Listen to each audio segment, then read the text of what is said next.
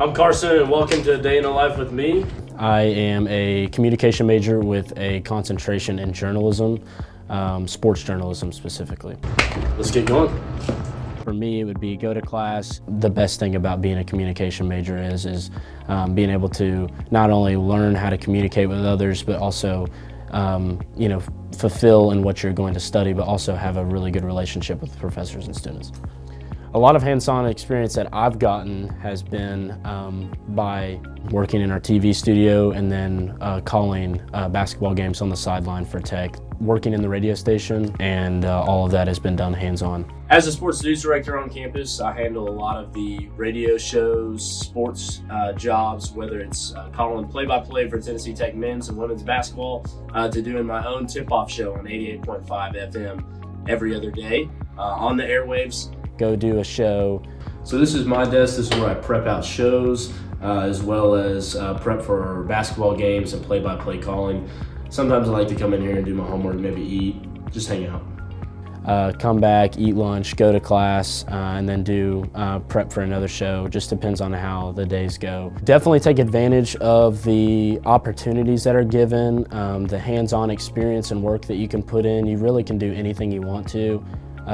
With communication journalism here, we're looking for so much aspiration from students and to have a drive about something. So if you have any sort of motivation to do anything, whether it's a own radio show, a podcast even, or just maybe just want to watch or get involved in some way, you can more than welcome do it. There's always opportunities and spots open. Tyler, what opportunities has the communication brought you?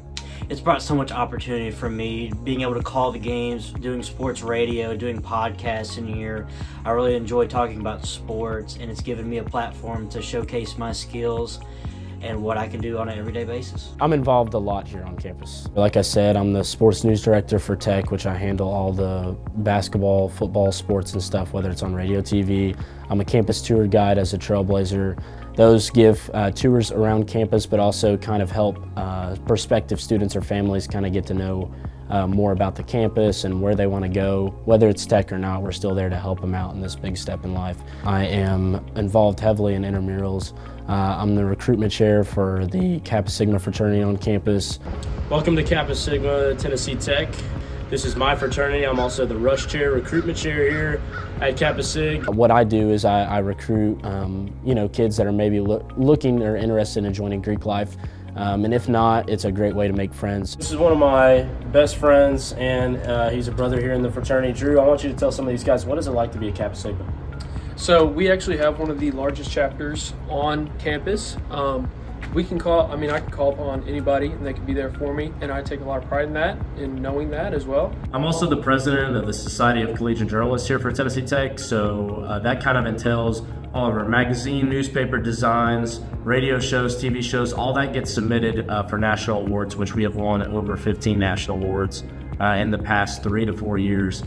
So what I kind of does is we have meetings usually every other week where we all meet together as members and talk about things and how we're going to make each other better, but also win some awesome awards. And hopefully we do, as the next trip is in New York City this spring break.